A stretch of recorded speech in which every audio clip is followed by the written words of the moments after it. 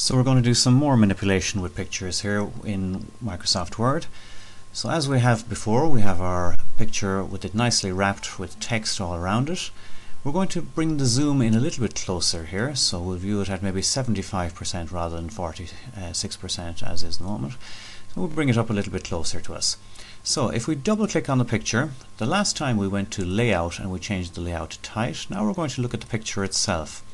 We may want to print this and maybe photocopy it, so it may not be of any value to be printing it in color. So we might change the color here from automatic to grayscale. Grayscale of course means black and white, so we'll click on OK there and we get the black and white effect. We double click on it again and we can go to colors and lines here. We might want to put a little border around it. So at the moment there is no line around it, so we drop down the window here. We might want to put a red border on it or a black border on it. We'll go with red for the moment. So we click on red.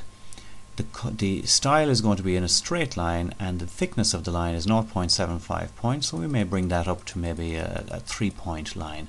Go OK, and now we've put a nice red border around our grayscale picture, and if we zoom out again to whole page, that's what that's going to look like. And again, we've given it a nice pleasing view.